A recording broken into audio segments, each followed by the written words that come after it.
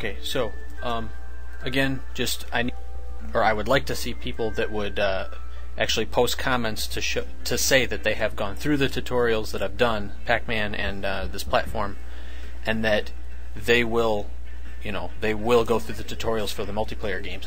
Because part of the thing that I think would be neat is if I can get a good enough group of people that are all willing to do it, then everybody in that little group will be able to actually make games that interact with one another, which would be pretty cool.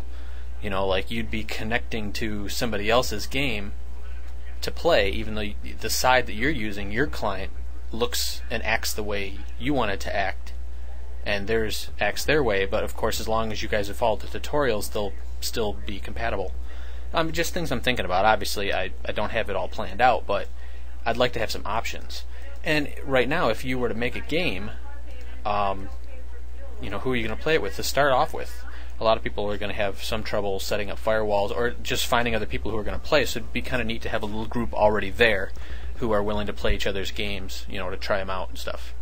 So it's something to think about. So grab some people and have them go through the tutorials, and make sure you post. Don't just send me the mail. I like, put the comments on there that say, you've done the stuff, you're willing to do more. So where were we? Minimap. That's where we were. Minimap. Let me see. We want to be able to see the enemies. Draw a minimap. And we want to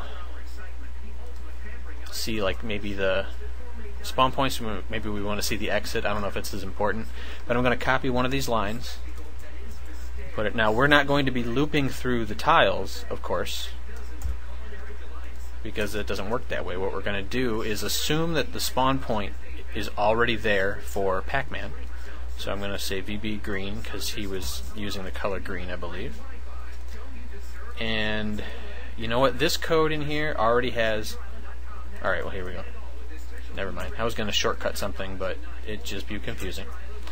It's going to draw. Now if I leave it like this, it's going to draw the spawn point as a big filled in rectangle or square. We don't really want that. See, I'll show you. If I load. See, it's green down here? It's just a square. That could get confusing. So what I want to do is, instead of saying that it is a box and filled in, I'm just going to say it's a box. Let's see how that looks. See? There we go. So it still draws a box, it just doesn't fill it in. So at least it stands out as separate from walls and other things. Now, you know what? I might not be the only person who thinks that having a white background makes the green hard to see. So you know what I'm going to do here is just go into the picture box, go to back color, and just pick maybe a gray or something. Let's see how this looks.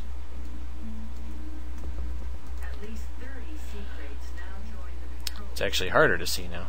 I'm going to go with a darker gray. And I also might not be the only person that's getting annoyed with loading the map every time. I think it should probably start off loaded. There we go.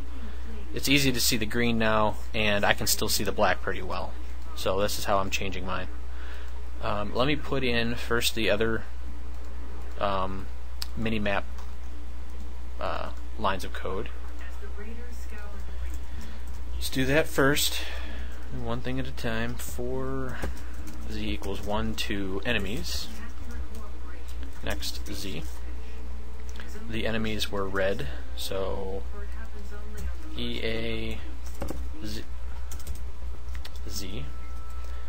and EBZ, EAZ and EBZ. Oh, I noticed something last night, I think it was. I went through the Pac-Man videos, and I don't know if I had specified to anybody that I use the advanced SDI mode for VB. So if it looks a little different than what you're used to, that would be why. And also, I don't declare my variables. I don't have to, at least not local variables. And I posted a comment on my first YouTube video in case anybody didn't know how to do that. But here's what I did. If you missed that and you've been confused up until now, then I definitely apologize. This is a one-time setting, so that's why I forget that I even have it on. If you go to Tools and Options, Advanced, you can check SDI Development Environment. What that will do is change it so that you're not restricted to a box when you're creating your form, and also you can just create a local variable just by using it. You don't have to declare it anywhere, and it won't give you any errors. That's what I do myself, because I don't like to be slowed down to declare my variables. Now I know it's safer to have the original mode turned on, because then you don't have to if you type a variable that has not been declared, it assumes it's a typo and it warns you and stuff. But I find that it's faster to fix the occasional typo than it is for me to have to sit and declare everything.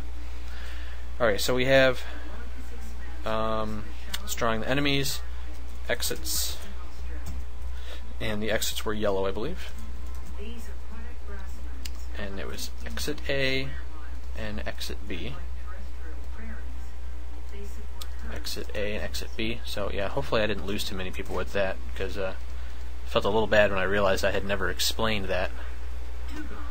So I think I explained it in the RTS challenge video thing that I did, but not everybody who saw the Pac-Man one saw that one.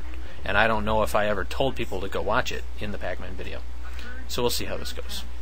We load it, and sure enough, I can see the spawn points on the minimap as boxes. Now, two things I want to change about loading. Notice how it told me, the message box popped up and said loaded, but you didn't see anything yet. That just means I need to switch 2 lines of code. If I go into load, well, no, actually, alright, ignore that. Let's load the map automatically when we load the program. So I want to grab this at the top. This is the name of the function, and when we do a form load, you know what, this is all going to be wasted, so I'm just going to initializing the variables is not necessary if we're going to be loading from the map file. So I'm going to just say call form load click. So what that does is, well, this is a problem. People using the advanced load method are going to run into a problem, because when you run the program, instead of just loading like mine just did, it's actually going to open up that box and ask you to select a map. So if you're using the advanced load method, don't do this, what I just did here. You know, the advanced method, leave these lines in, and don't put this here. You're going to have to just, for now, just do it the long way, the way you've been doing it, where when you start up, you actually have to load your map. Again, I'm going to cater to the people doing it the simple way. So, for the people doing it the simpler way, just follow along. I haven't saved it. At least I don't think I have. Let's see what's next. Am I sure I went to load? Yes. Okay. There's gotta be more I'm missing. We have enemies. Well, spawn points. We have hero. We have exits. We have all 3 types of, well, 4 technically types of tiles. We have sky, land, ladder, and death. You know, I'm gonna say that that's it. We don't have anything right now like keys or, you know, health packs that are sitting around, or special blocks that you smash from underneath, you know, like Mario. We don't have any of that stuff, so I'm not adding any of it. And if later on I decide to add something crazy like that, then you know what, I guess that just means I have to come back to the editor. You know what I'm going to do? I'm going to add one more death pit. These spikes, because I haven't used those anywhere yet. So we have death spikes. Now what these will do is if you run into them sideways, it'll kill you also. You know, just landing on this square will kill you. So this will keep the person from running past the ladder and trying to jump across this pit right here.